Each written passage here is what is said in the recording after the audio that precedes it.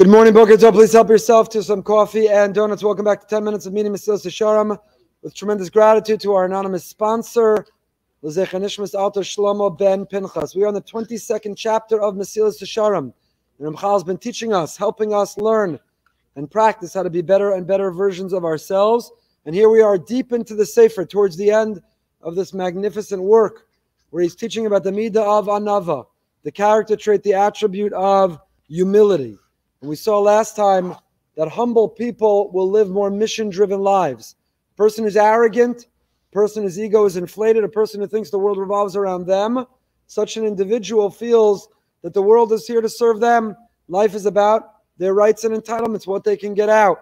But a humble person, a modest person, a person who realizes we're here to serve Hashem, we're here on a mission, we're here for a purpose, will dedicate and devote their life to Hashem. And the Ramchal reminds us, no matter what you've achieved, no matter what you've accomplished, no matter who you are, and no matter what you have, how could you be arrogant? If you simply contemplate for a moment how lowly we are, how mere mortal, how finite, how fragile we are. And if you look back at our greatest people in our history, Avram Avinu said, Anochi Afar Ve'efer. Avram Avinu, with all that he was and all that he accomplished, and the whole way he revolutionized and transformed the world, Avram Avinu still nevertheless said, all I am is dust, and all I am is dust and ash. Moshe Rabbeinu and Aaron, Nachnu Ma, what are we? David HaMelech, Anochi Solas Lo Ish, I'm just a worm, I'm not even a person. And the Ramchal goes on to say, Lo mipnei ze yotzim bnei shivluso, mitzad hachesronos ha'acher she'afshar shelo yebo. Wherever you excel, in whatever areas you are wonderful and excellent and accomplished, we all also have matching areas of shortcoming and flaws and failures. We could choose to focus and emphasize everything that goes right, or if we simply remain aware, not beat ourselves up or feel ashamed in a debilitating way, but if we simply maintain an awareness of when and where we go wrong, we'll realize there's no room to be arrogant. If people only looked when we're in private, when the camera's off, when no one knows, who are we, how do we behave, what do we say, what do we think, what do we watch, what do we do?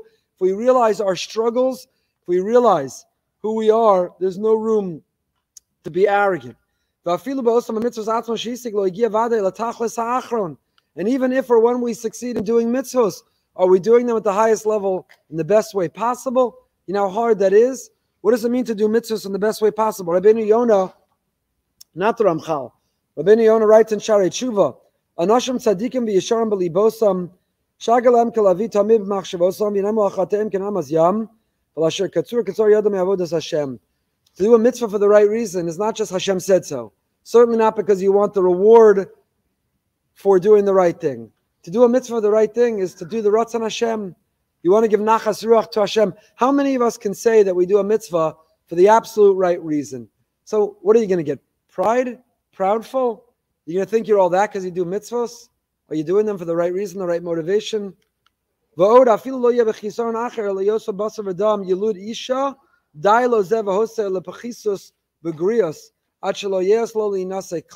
And then the Ramchal makes an incredible comment.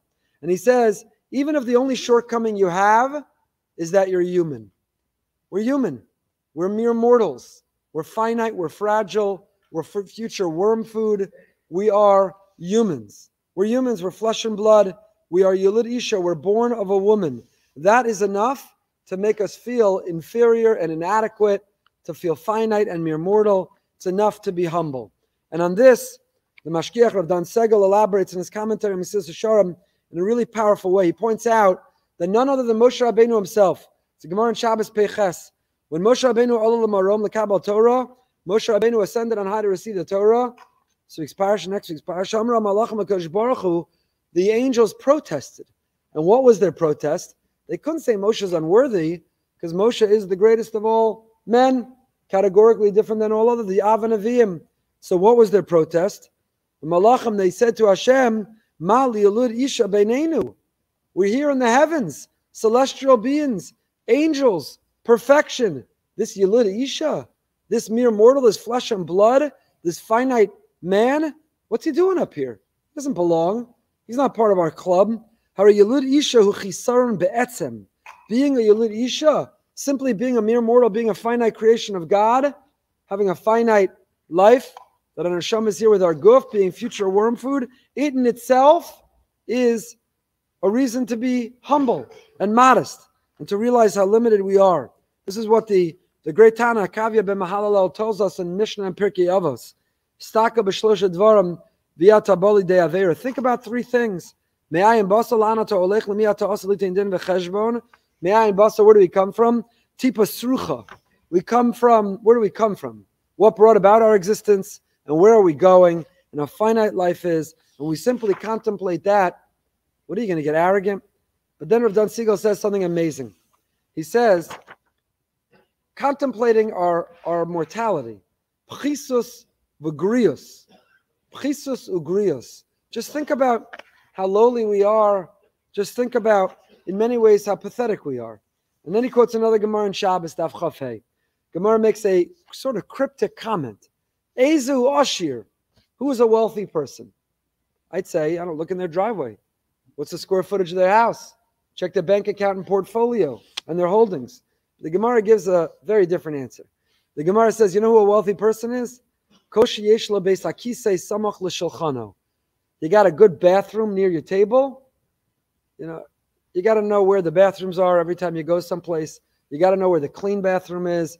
If a person has an accessible, clean, functional, private bathroom near their dining room, you're a wealthy person. It's a bizarre definition of wealth. What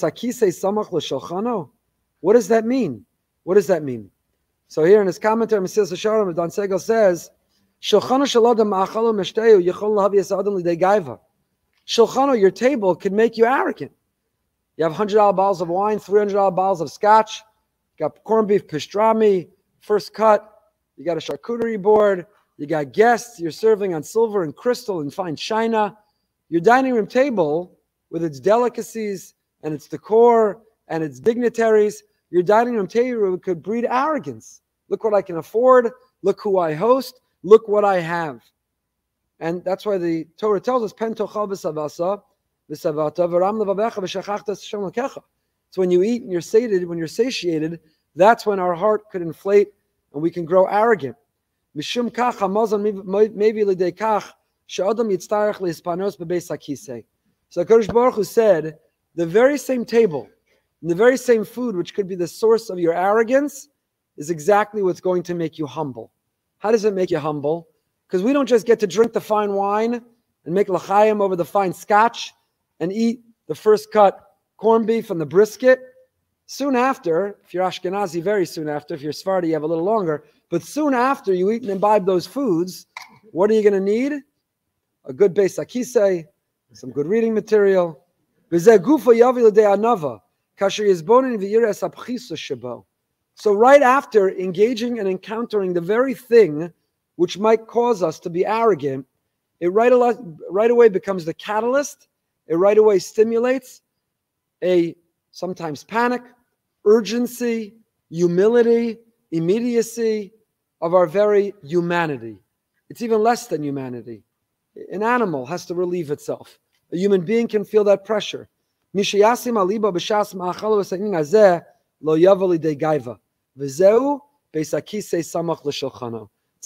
Vort. It was worth coming just for this morning. He says, what does it mean, Ezu Usher? Who's a wealthy person when you have a beis hakisei next to your dining room table, a bathroom next to you? That's the definition of wealth. What a bizarre definition of wealth. It doesn't mean physical, material wealth. It means who's a wealthy person spiritually, emotionally. Who's a well-rounded, well-grounded person, who's a humble person? When you think about the beis hakisei, samach l'shulchano, while you're eating off that fine china and crystal and silver, while you're sipping and imbibing that expensive wine and scotch, while you're eating from the charcuterie board, you remember the beis hakisei is samach l'shulchano. You remember that it won't be long till you'll need the beis hakisei from all this food, and that will humble you. Rather than grow arrogant, you'll remain humble, and that's what it means, Ezo Ashir. That's what it means. You're spiritually and emotionally grounded and wealthy when you remember the beis hakisei, samach l'shulchano. As I said, Ashkenazim should be more humble. You know, we have ancient, genetic, gastrointestinal humility. We should walk around exceedingly humble. We live with beis hakisei. We are mindful of beis hakisei, samach l'shulchano, and that should lead to a level of humility. So Ramchal says This is anava b'machshava. Humility in thought. We'll get to humility in action. But humility in thought is when you realize, I'm going to look at this table, who I host and what I'm eating and what I'm serving on. I'm going to think I'm all that. In a few minutes, I'm going to be desperately running to find a bathroom. I'm somebody who could be arrogant. I'm pathetic. The bathroom is the great equalizer. Our stomachs are the great equalizer. And Hashem designed that intentionally. It's the brilliance of the human factory, the human body, that Hashem designed and embedded. The very thing that could make us grow arrogant pivots to become the very source of our humility. So what are you going to be, arrogant? You're going to be proud? Just think about the last time or the next time you have to go to the bathroom. It should make you humble right away. We'll pick up with it next time. Living with Amunah in 15 minutes tonight behind the Bima, 9 p.m. Stay happy, stay healthy, stay holy.